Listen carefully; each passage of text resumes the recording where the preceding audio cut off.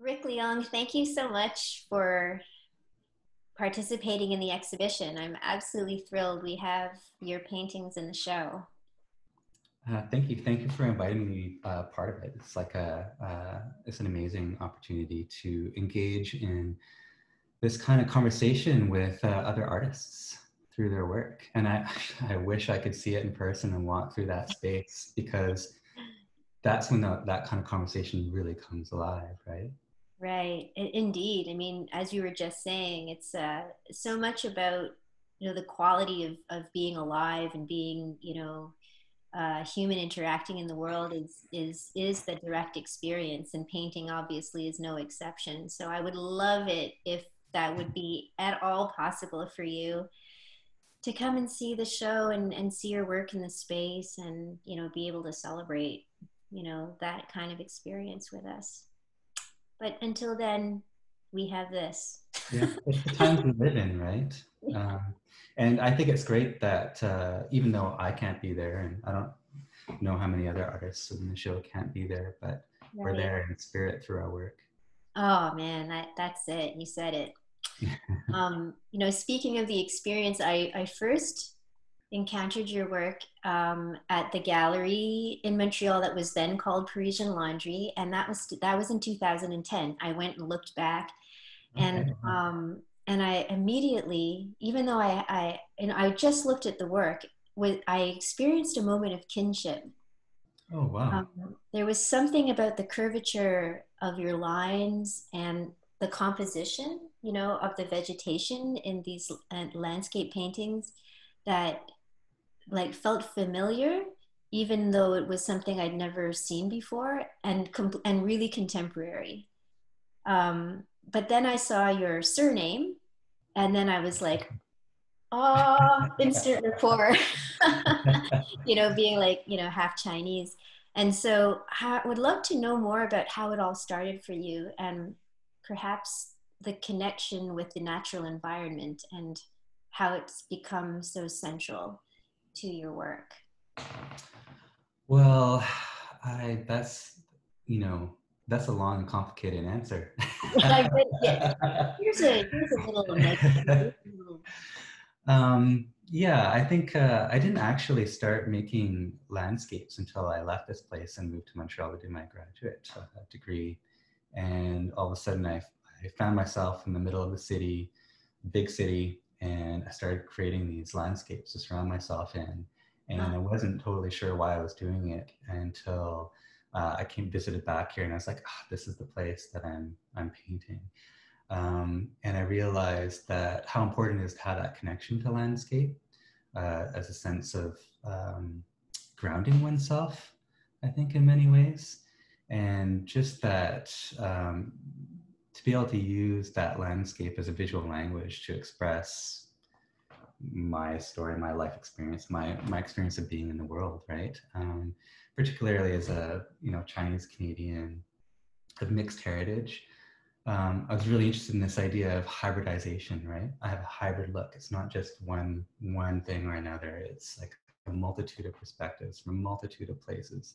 I moved around a lot as a child, so it's not about just one landscape either. So it's I think right from the beginning, I had this sense of needing to, of wanting to, or seeing this need to incorporate place and landscape in the formation of my own sense of identity, and working through that, what that means. And I didn't necessarily have a strong sense of what that was, but I explored it through these paintings and the use of the landscape.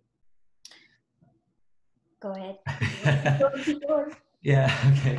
So the more I did it, like it kind of had two main sort of driving forces, right? One was rooted in this idea of place and the environment, and the other was in this stemmed from this exploration of identity. Um, so what that meant is that I was drawing from multiple sources. Not only was I drawing from actual places that I had inhabited or explored or been to, but I was also pulling from Chinese iconography and visual culture and visual language. So I was looking at things like Cassie tapestries or religious paintings. But even in religious paintings, and when there was more about the icon or a religious icon, I was very interested in how they contextualize them within those landscape forms, whether they're floating on clouds and nimbuses or surrounded by rainbows, or what did it mean to when all these Taoist immortals were chose to live in the mountains or on an island in the middle of the ocean. I was fascinated by those kinds of things. I was like, what does that mean? They have all these meanings enfolded within them. And then you see those kinds of things reiterated in craft patterns like ceramics and embroidery and sculptures and carvings. It's in everything, right? So it was such a rich place to draw from and pull into that kind of visual language. And I've had this thing with language where it's not, I feel like language isn't continually reinvented so much of it as it's continually evolving. It's evolving with how we want to use, how we need to use it to communicate. And it's full of, like what you said, nuance, right? Colored by our experiences of being in the world. And our experiences are so unique in many ways, particularly for diaspora. I can only speak for myself, but when you're displaced or you find yourself in another place, you're continually looking for those visual cues to inform what it means to be what you are, right? So it just was, I was able to express myself fully through the incorporation of all these different kinds of visual forms, including ink painting, right? The traditional sort of Chinese and Japanese and Asian painting in general. But I was also interested in etymology. So etymology of language, right? I loved, like, for example, abracadabra is so old it predates recorded history. So we have a sense of what it means now, but that meaning has changed over thousands of years, and its original meaning we don't totally know because the context is completely gone. So that's the same with visual language in many cases. And I think a lot of it is rooted in, it's rooted in the landscape. So one of the earliest goddesses, Chinese goddesses, was Magu, which would literally translates as hemp lady. So, 10,000 years ago, thousands of years ago, the thing that we worshipped was an element of the landscape, it was hemp. And we personified it as a goddess and worshipped it. And you can see that in many kinds of gods and goddesses, such as the Sanxing, the 3-star gods. Like, so gods can be the stars in the sky to the plants in the landscape and everything in between. And when I'm making work, I'm trying to be cognizant and aware of those things as I'm using them and incorporating them into these things. So in terms of symbology and iconography, so something like this work with the willow trees, it's to see a willow tree in an old growth forest, say, it symbolizes this aspect of one thing finding it, the thing that doesn't belong, I don't want to say doesn't belong, but it's like this juxtaposition of these two things that come from two different places. And I found that really, really powerful. And that happens. You can go walk through the forest and birds will eat, an apple seed somewhere, and it'll be, an apple tree in the middle of nowhere. It's like, how did this get here? But it's the same kind of thing, right? That migration, that spread, that hybridization that occurs, that creates a new kind of ecosystem, a new kind of harmony within it. I feel like I've gone on a bit of a tangent there. Oh, no, it's all it's going back to those forums, I think that's where it all kind of stems from and comes from. It's just kind of trying to incorporate that into my visual language and looking at those different sources, those different histories. Mhm. and pulling it in. I read something, you know, in Tamer's essay that he wrote for a publication. It's a great piece about Yeah, I loved it. sort of your early days having like sci-fi fantasy drawing Oh sessions yeah. Yeah. with your brother, Yeah. and I wanted to know how that, you know, if that experience at all were part of like the formative years of your interest in investigation and like, you know, engaging your environment with your imagination, I don't know, as some kind of way to foreground your later explorations. I think so, because for me, like I still love sci-fi. I feel like now it's like I'm getting older and spending more time teaching. I'm reading more things uh, like nonfiction stuff, but I love fiction. I love, like, for me, it's I'm really interested in the interplay between the subjective and the objective, and that blurry line in between where like magical realism happens. But I love sci-fi because, particularly growing up, because for me it was all about pure imagination. Mm-hmm. Um, we have no idea what the future holds, right? We just have to imagine what it's like. But in doing so, we're imagining that we have a future. So it's inherently utopic. I feel like utopia, I was going to say, I used to think that utopia existed solely in the future, but I also think it can exist in the past through nostalgia. Mm-hmm. Um, you know, things always seem a little rosier when you can edit. But yeah, so you know, I think there's a strong sort of uh, uh, leaning towards these utopic places that I think traditional Chinese painting is a large part of too, contributes to. It's an idealized landscape. You know, you can be inspired by things in the world, but it's really about that landscape of the imagination, and it becomes idealized and it becomes this perfect kind of place.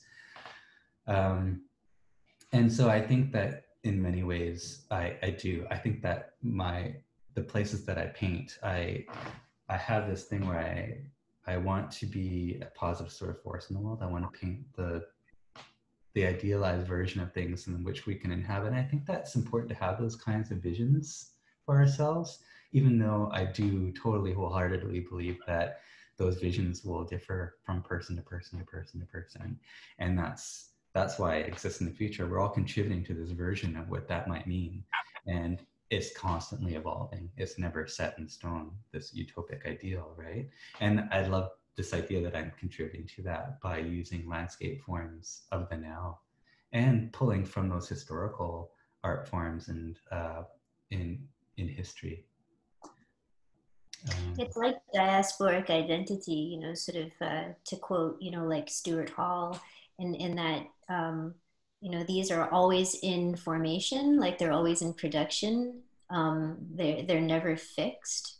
So Mhm. the idea of like a utopian image is also like, as you say, it's always changing, it's always in evolution, it's always sort of informed by, you know, what is being lived, and also a critique of what is being lived. Mhm. So I really like that idea. And I also feel like the spaces that you're making in the landscapes are places where one wants to be. Like I want to be. I feel like I'm there. Like I can be I can in that picture looking in at this um, uh, this flora, and Mhm. I can you know, sort of sense the time. You know, the sort of the light. You know, is really evocative, and that I can even smell. You know what Oh, the that forest. I mean that's sort of how powerful, you know, painting can be. Um, to sort of pivot a little bit, I also remarked in Tamer's essay that you refer to yourself as hollow bamboo, oh. Juksin. And you know, like as a third generation like Canadian of Chinese heritage, you know, I think I mean, I totally relate. I'm second generation, and when I was a kid, I was like absolutely horrified, you know, if someone within the Chinese community would kind of refer to me that way. Like I took offense, even though like my father would be like, yeah, you know, like, uh-huh. And other friends I know have also felt a little bit, have felt that it was a term that marginalized them within the Chinese community as well. How have you reconciled this, or how did you become aware of your diaspora identity? Well, I just started studying Mandarin last year. I'm Cantonese, but Yes. uh, I teach at University of Victoria, and they offer Mandarin classes. So I was like, I'm going to learn Mandarin. Going. And so I was always grilling my instructors, like, so what does this mean, and what does that mean in culture, and what does this idiom mean, or what is that? And we have this thing in Canada and North America, I guess, where we hyphenate. We're like a Chinese Canadian, or and this and that, and they don't do that there. It's like there's no word for Chinese Canadian. They say you're a Canadian of Chinese descent, which is a very, I think, important distinction that uh, um, gives some insight into their thinking about Chinese diaspora around the world. Probably, you know what I mean? Like probably all think that they're all hollow bamboo in that way. And Definitely. I think there's some interesting kind of conversations you can have around that, because on the one hand, it's sort of talking about identity as being linked to place and culture and language, and less on genetics and your body and being in the world like in that way. Mm-hmm. Which, who makes those delineations, right? Like, who determines that? And I'm all for self-determination, and I'm okay with that. And I understand there's many things that I wasn't inculcated into and wasn't taught. And like I think I remember one word of Cantonese. Which one? Doja, like for thank you. Yeah, I can count to 10. that's pretty Those, good. Yeah. those really basic things are, I probably know more Mandarin now than I know Cantonese. But, they're all part of the conversation. But I think it's also interesting in that it's kind of makes you realize, or made me realize that, when you're not claimed by other, you're kind of this unique thing in the world, and that's okay. It's okay to be, Mm-hmm. you know, uh, to be self-determinatory in that way, and define what your identity is to you. Mm-hmm. And certainly, many people do that in different ways, and I feel very fortunate to be able to do that through art. Mm-hmm. Yeah, it's the terrain of freedom, really, and I think that's what you know ultimately the artistic pursuit is linked with is a desire for freedom. Um, I know for myself that the reconciliation of sort of not being anything, you know, like Mm-hmm. the feeling that you're not Chinese or Filipino or Canadian, at some point became like the self-defining moment. You know, I'm not any one of these things, I'm all of these things. It's not really something that can be separated into quantifiable portions, and so that's what it is. And well, I'm gonna affirm that. Mm-hmm. The So future is that's kind of half. huh. The future is half. It is. As It we is. become more global citizens, is Oh yeah, it's migration and so. interaction. Yes, yeah, it's definitely a plus, no Yeah. doubt. um, and also in the essay, it's that the revelation that an awareness of your your Chinese heritage and diaspora identity also came through you know, your relationship with friends who are Indigenous, Mm. um, around sort of being misrecognized Mm-hmm. as potentially as also Indigenous. I mean, Mm-hmm. that happens to me too, and Yeah. I'm just wondering like how that played out for you, that kind of you know, the realization that we all think we're the same until someone says no, you're different. Yeah. That goes both ways too, right? Like I think there was an incident in Vancouver where an Indigenous woman was mistaken for Chinese and had this racist encounter around COVID. Um, and that was kind of eye-opening for me too. Like, oh yeah, it's like, oh, it goes both ways. But it's those surface things. But growing up, in terms of that, I think for me, it was a sense of belonging. I felt, there was kind of a sense of belonging hanging out with people that looked like me. Because I was definitely been in situations where I was the only person of color in the school, the classroom, the community, even. And even in those instances, I was often mistaken for Indigenous. I had long hair growing up from a kid to teenager. And I don't know if that contributed to it or what, but yeah, I think any time that you are able to find any kind of community that is willing to accept you, it's a good thing, right? Yeah, indeed. And it helps in terms of forming a sense of who you are, for sure. I think you definitely need those kind of community interactions and bonds. Mm-hmm. In your bio statement, you describe your work as having, you know, a bilingual vocabulary and style. Um, and it's interesting that you use a term in language, you know, to describe this hybridity, or, you know, a synthesis. And then I remember the title of the next show I saw at Parisian Laundry like a couple of years later, and it was called Hybrid Vigor. Oh yes, Yeah. yes. Um, Are you familiar with that? With that well, meaning?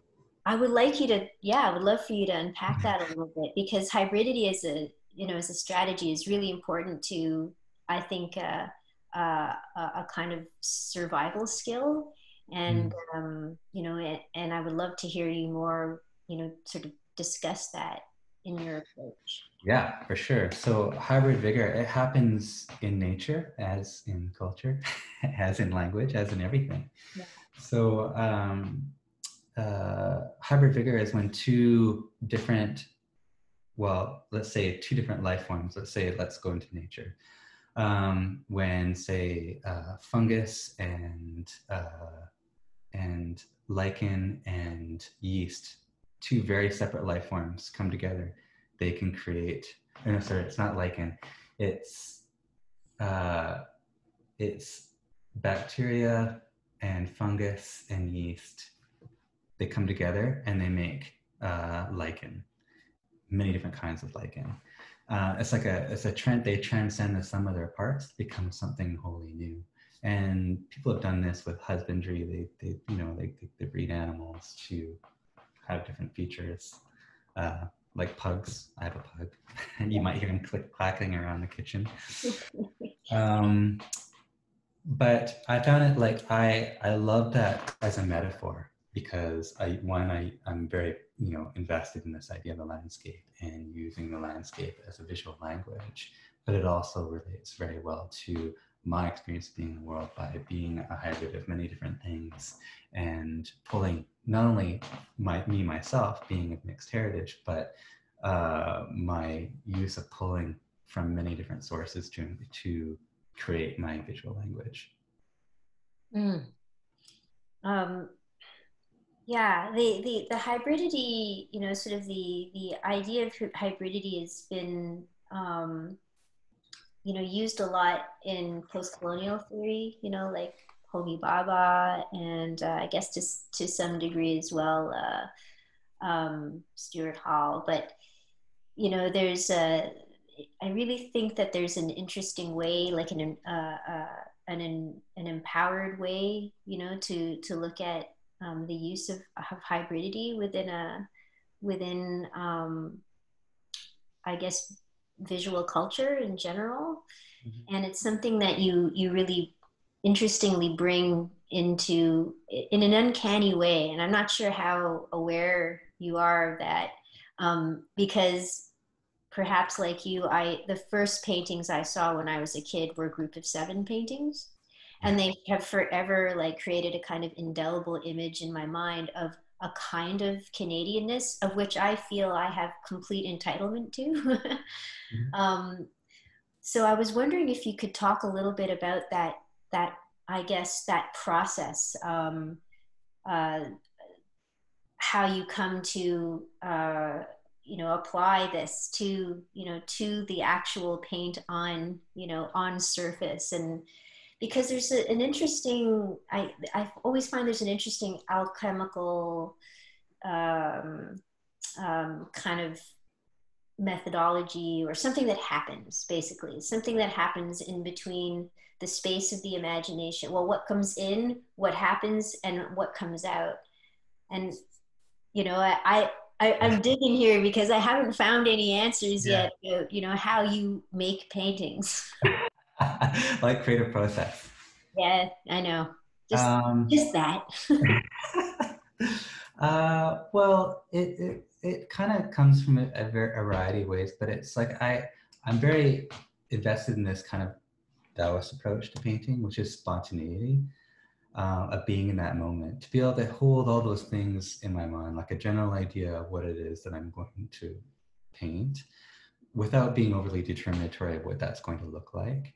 And the kinds of visual languages or the colors that I want to bring into it, or how I'm feeling in that moment, or how I was feeling in the landscape that I want to depict, or the idea that I'm trying to illustrate in some way. I basically hold those in my mind, and I just stand in front of a blank canvas and I work through those ideas. And I basically take Eastern approach to painting, which is very thin washes, building it up and pulling it out of the ether and locking it in towards the upper layers. But instead of doing ink on paper, I'm doing it on oil on linen or canvas on a really big scale.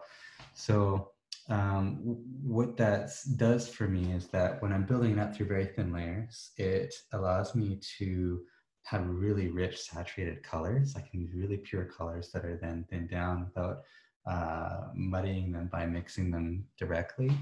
But also because it just slowly comes out of the canvas and the textures that are laid down in the canvas, there's this element of the gestalt where I have these things in my mind that I'm kind of working towards, but I'm also responding to what's going on the canvas at the same time. So it's like a dialogue. It's like a back and forth.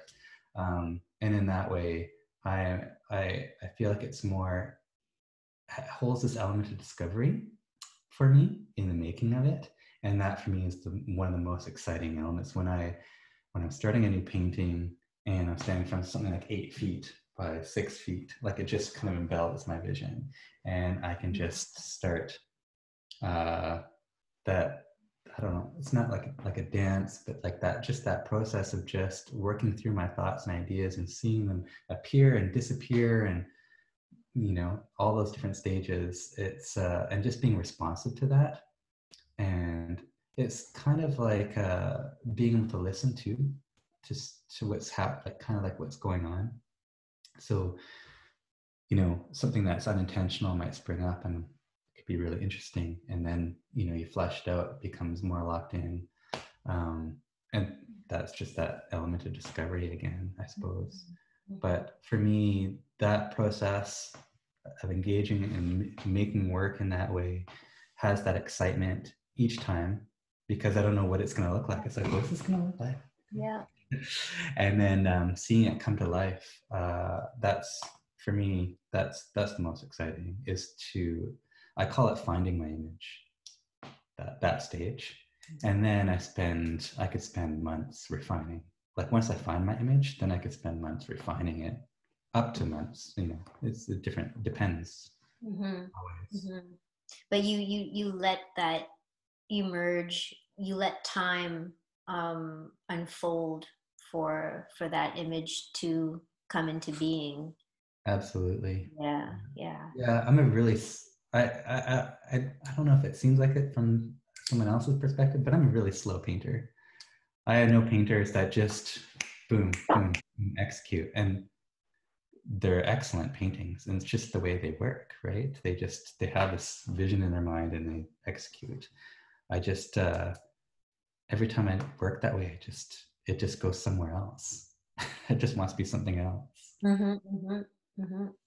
So there is this moment of kind of letting it be, letting it be what it's going to be, and having the patience to let it rise up. I mean, Particularly with things that come from memory too, like both of those paintings that are in exhibition are rooted in rooted in places. One of them that I'm very familiar with, but it's just my impression of it. And when you're working from memory in that way, you're not exactly sure, how things look, and they only become more clear as you're making them.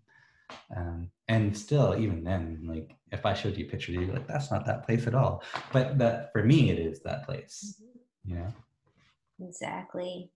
You also often, especially in the paintings that are in this show, work in quite a large format. And it does give us an immersion. It gives us the sense of immersion, but it's really human scale in the sense that I feel I can walk right into Awesome. work. I too. I think about that. In terms of architecture and figures in the landscape. I played around with that. Like if they appear, they appear, but they don't appear often, and it's because I always imagined that the paintings themselves are always shown within the context of architecture. Right. So putting more architecture in there seems unnecessary, and then the viewer becomes the figure in the landscape. So I'm definitely trying to work in a scale where I can allow those things to happen. That I love that they're working for you in the way that I imagine them to work. Oh, cool. Well, I mean, yeah, because you're really just you sort of, in your own mind's eye while you're watching them, you're almost seeing yourself in the painting. You know what I mean? Like you're seeing yourself as the kind of, I don't know, like a privileged lone observer. Well, that's what it feels like to be in those places sometimes, in some of those landscapes. But it's also kind of how else can you invite someone into the landscape of your imagination, of your memory, of your projection of utopian futures? I mean, the other thing about Goldstream and Wild Willow is that you explore the color blue with such like immense complexity and an incredible play of light. So I was wondering if we could talk more in depth about each of those works. So maybe if we could start with Goldstream. Okay. Yeah, this forest scene with this kind of luscious stream flowing, and it's like the water's dancing over rocks and things. And I'm my own familiarity with Chinese painting is immediately engaged, sort of, and also with having been in Chinese gardens as well. How they're all very laid out, how all the elements play out in harmony and in balance, and that yet this is a wild place, right? That you're showing, and yet there are elements of that. I'll let you speak. That's a good observation, because it is a park. It's a national park, a provincial park, but it's old growth. It's wild. It's quite overgrown. It's jungly almost, but it's like cool and temperate, moss dripping from every tree, and it's actually the Goldstream is famous for this 100-foot waterfall, which is obscured by that bend and then the river. So that kind of wash of white that kind of comes through the trees in the back, that's where the waterfall is. And then it's kind of flowing around the bend. And it's also a salmon run. So certain times of the year, every tree will just be filled with bald eagles feeding on the pink salmon. And it's just chaos everywhere. So it's quite a striking place that I visit, you know, often. At different times of the year, it has different kinds of characteristics. Like in the summertime now, that river is dry. There's the waterfall still falling, but I think the water flows under the rocks for the most part. But in the winter, it's like a, you know, it's a full-on river. So there's that characteristic around it. I try to, one of the things that I like to do with painting, because I'm able to, is to conflate time and space in that way. Yes. So it's a conflation of all those different kinds of experiences at different times throughout the year. Mm-hmm. Okay. Yeah. I want to get back to that, like this conflation of the time of day, but let's talk for a second about Wild Willow, because when I first saw those works, you know, the first thing that occurred to me was how this blue had so many multiple overlapping references. You know, I was thinking about definitely like Chinese porcelain, also blue willow, which is like the British chinoiserie pattern for dishware that my mother happens to have a huge Oh yeah. collection of. And then we talk about it and she's like, oh. You grew up with it? Yes. I mean, it's an actual, um, it's like a family, uh, it's got a strange ambivalent place, I guess, because on the one hand, it is, you know, quite fun to look at. It's quite beautiful to look at. And then also because of its, you know, its sort of colonialist baggage. Mm-hmm. So, you know, it's, so there's, yeah, so there's all of this going on with it. So you don't want to completely throw it out. And yet at the same time, you know, we can be critical and question these things and have a good conversation about it.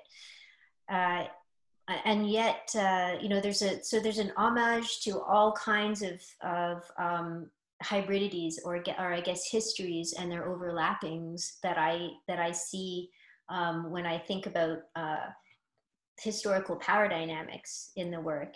And then also the centrality of the willow tree and its majesticness, you know, sort of the way that you give it, I think how Tamer described it is the ethereal, you know, you invest it ethereally with the blue. Yeah, talk to me about that.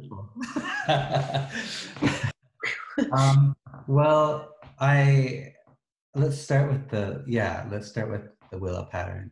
That kind of what's precipitated that body of work. And I'm fascinated with this idea of chinoiserie, because chinoiserie is how others view, it's like looking through a different lens on how they see us, right? Mm-hmm. So I always find that interesting, like, you know, because on the one hand, it plays into many kinds of stereotypes and perpetuates them. But on the other hand, it's a fascinating look into, you know, what what their perspective is, particularly as colonialists, like Hong Kong, as you know, was colonized by the English as well as Canada.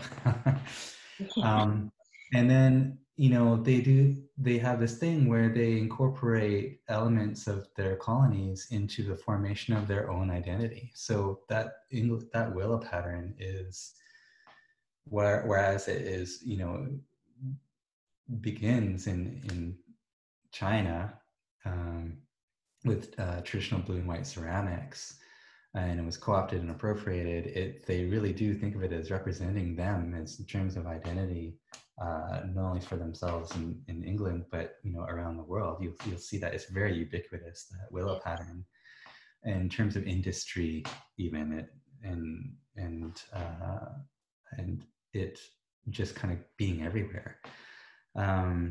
so I was really interested in kind of like taking ownership back over something like that, even though like I think they wrote a story, it like illustrates a story of lover. Right. It's a story that they made up to sell the work. And it's like, well, you know, I'm not so much interested in that story, but I'm interested in the story of how these things came to be. How, you know, right from, you know, where cobalt originally came from, Middle East, you know, how the connections through the Silk Road and through trade, um, and commissioning Chinese artisans to create patterns on ceramics for them. And then how that, you know, was again co-opted through trade and industry to another place and used in another way. Um, I think there's a rich history there. It just is so much of the story that to me speaks of diaspora as well. How something like that can just be taken out of context and reinvented in some way. So I wanted to take that language, I wanted to take it and I wanted to create a story that had actual, like, real meaning behind it, that wasn't rooted in this idea of just trying to sell something or commodification of that kind of culture, but spoke of my experience of being in the world as a Chinese Canadian, Chinese diaspora here in this place at this time, effectively kind of creating or contributing to a kind of neo or nouveau chinoiserie of this place that reflected, you know, that kind of uniqueness of what that means of not being either or, but something that's pushed through many different kinds of lenses and perspectives. And so those works, when I made them, you know, that ethereality, that how they came to be, they're just, you know, they're made in that way that I was telling you about, like just that kind of pure expression of self in that moment while holding those ideas of place and visual language in my mind. Mm-hmm. And it Yeah. can be a very spiritual thing too, right? Oh, And I yes. think that's what's missing from something that's commodified in that way. It's just kind of appropriate and, well, it's orientalist and it's exotic and Right. whatever. This will sell like hotcakes. Right. But for me, it's like a deeper. It's more of a like a truer kind of story, a purer kind of story. It's a radical intervention that way, in that you're getting back to, without essential, sort of in an effort to de-essentialize the image. It's like you're getting back to the essence, of these symbols and cosmologies that have been really important to, I guess, narratives and stories in Chinese culture.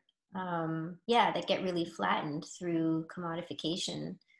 Um, so maybe we could then now talk just a little bit about the transition of day to night and night to day, in these two paintings. And I see it in a lot of your paintings. These ones kind of really take it to the next level for me, because they, you don't know whether it could be early morning or it could be dusk.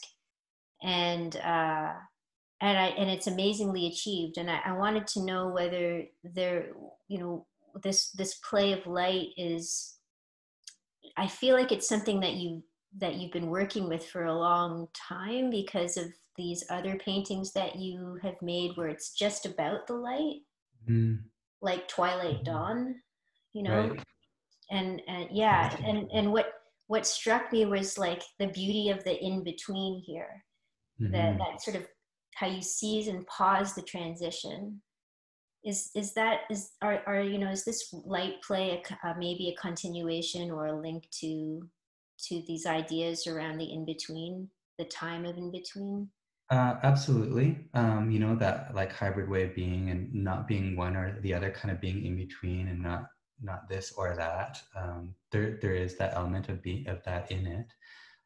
But for me, I'm really interested in that, like that philosophical aspect of objective and subjective, what's real or unreal, particularly in a constructed space like a painting.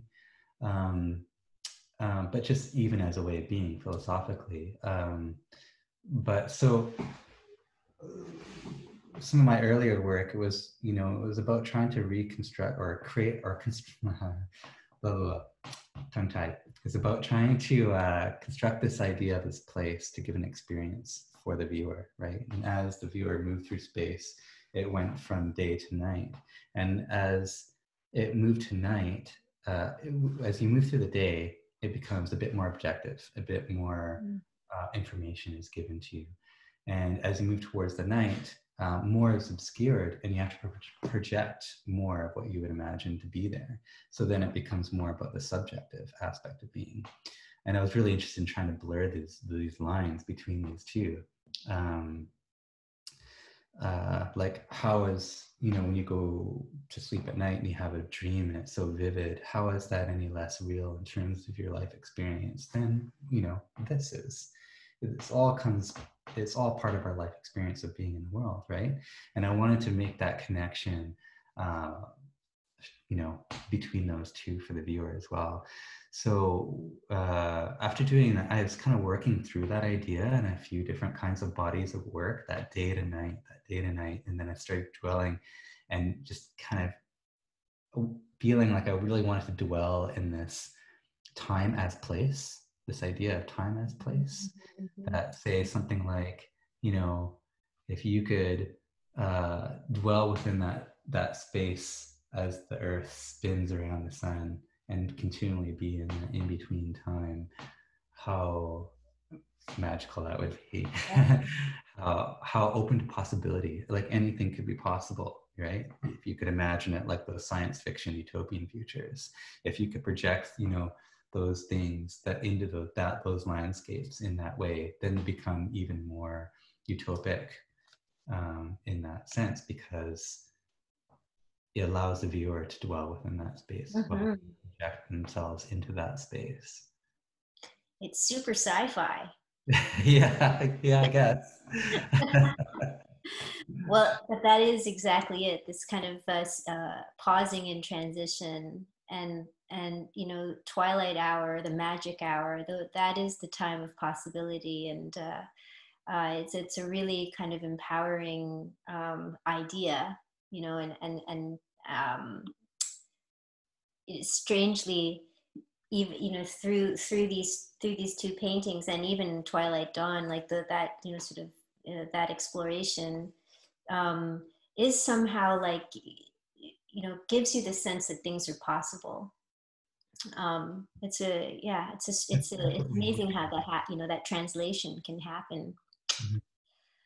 I could talk to you like, I want to talk more about things like the central country complex of China and how it situates itself as the kind of moral authority on Chineseness.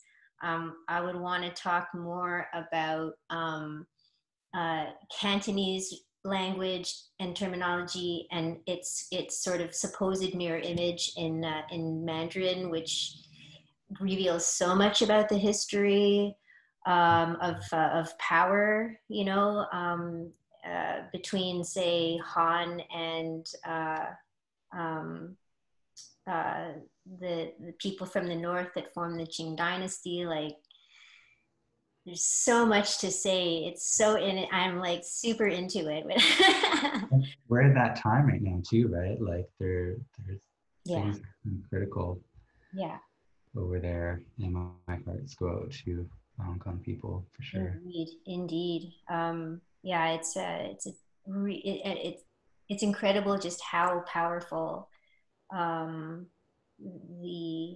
mainland is. It's frightening, but and it is saddening, because, you know, Hong Kong is a really special and specific place, and it's sad to see, you know, things transform and be lost, you know, really. Yeah, I think they have strong spirit, and I think they will persevere in one way or another. Yeah. I'm with you. I'm with you in that. Thank you. You just turned my doom into, you know, it's like staying strong. Well, listen, Rick, thanks for this talk, and I look forward to talking to you later on this week. And Yes, that's right. thanks again for your work, and I hope to see you soon. Yeah, great questions. I wish I could be there, have these conversations in person next time. Next time. All right. Well, take care. Thanks, Cheryl.